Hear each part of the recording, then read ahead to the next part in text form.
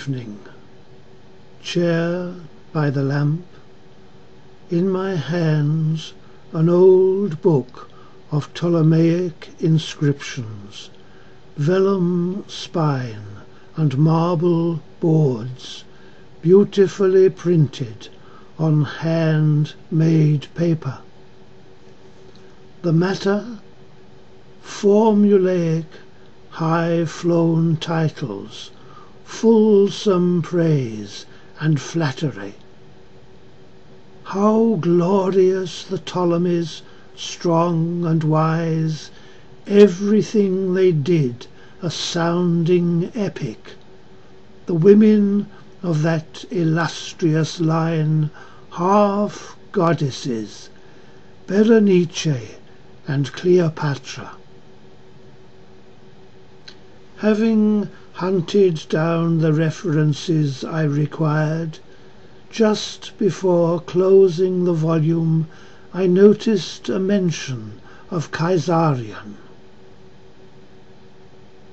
At that name there came a flutter to my heart. The eyes of vision opened.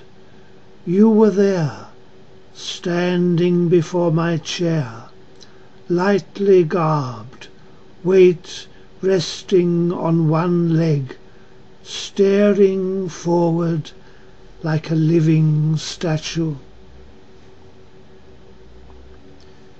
We know almost nothing about you, but I have created by truly mystic art and contemplation of all the wide world's beauty, an archetypal image, a magic being. Late last night, as the light in the lamp flickered and died, I let it go out. As the flame faded, your imago formed, your eidolon glowed before me, shimmered.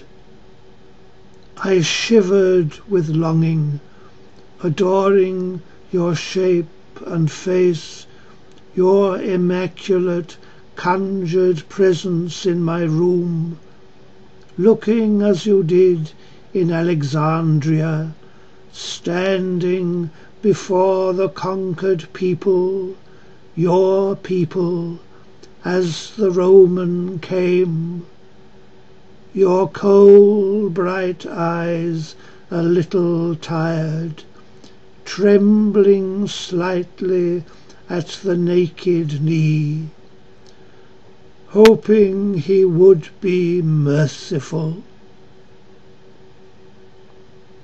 Had I been Octavius and you waiting there, I'd not have complained of too many Caesars.